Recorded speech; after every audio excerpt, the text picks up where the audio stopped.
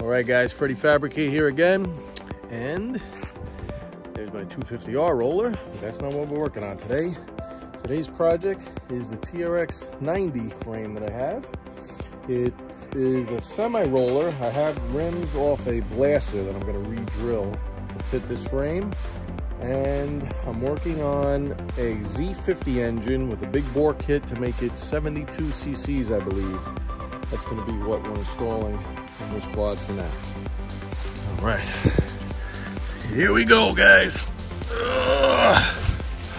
Off to the workshop. Oh gosh.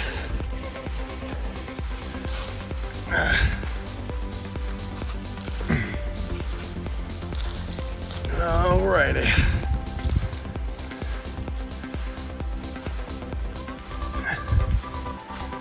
Man, I wish I had someone to turn these handlebars for me.